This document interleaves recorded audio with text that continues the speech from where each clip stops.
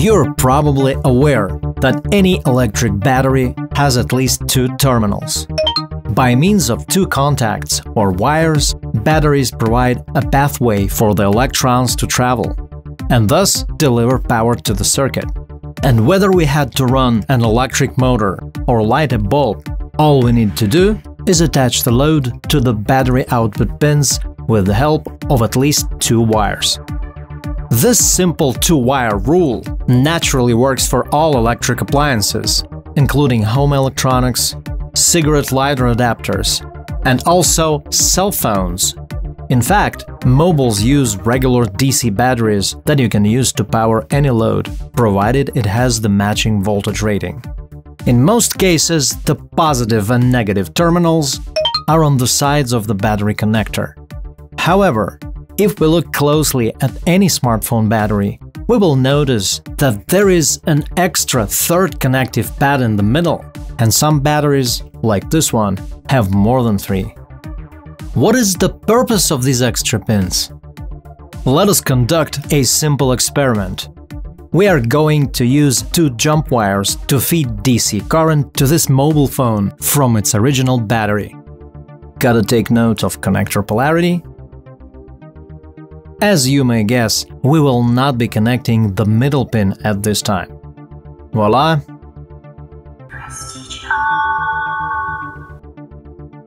As you can see, the phone attempted to start, but then shut itself down. Just to make sure, the phone is working if the battery is inserted the regular way. So, what just happened there? There's a whole conspiracy spreading online about the battery's third terminal.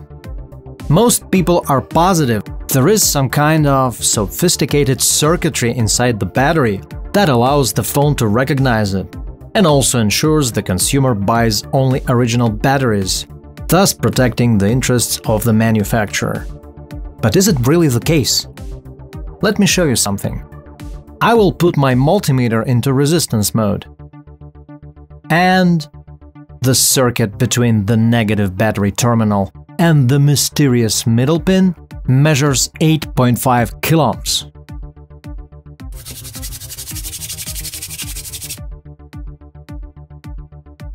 As we can see now, the resistance dropped to 8.1 kiloohms.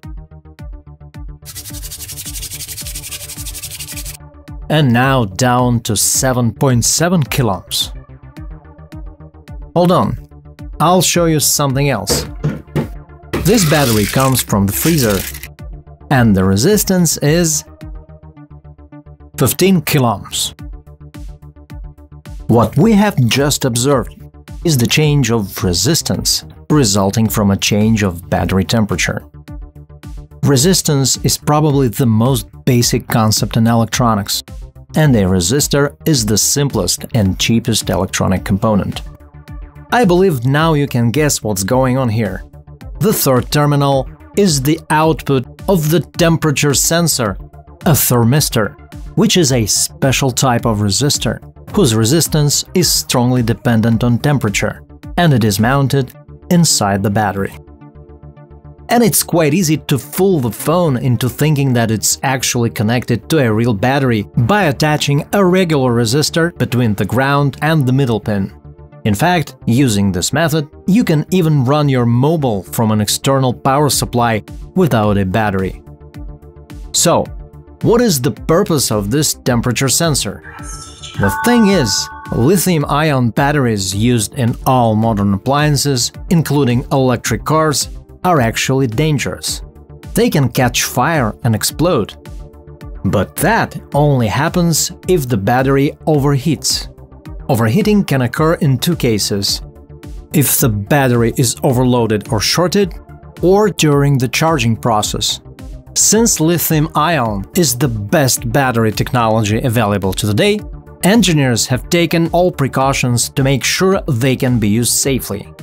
Original batteries always have a temperature sensor and also a short-circuit protection board that cuts power in case of overcurrent. Most mobile batteries will shut off if current goes above 5 amperes. Unfortunately, Chinese manufacturers often ignore this rule. As you can see, this battery does not react to change of temperature.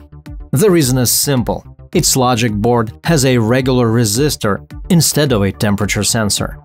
And this one does not react to overcurrent, which in fact is much worse, since it actually can catch fire if you short it. Many online marketplaces sell batteries that have no protection. The reason this danger is so overlooked and they are so widespread is because short circuit rarely occurs in real life. Several conditions must match for this to actually happen. But after watching this video, I would never buy a third-party battery, at least if I were you. That's all for today, folks. This was Ron Martino. If you like this video, please comment, share and subscribe. And I will see you later.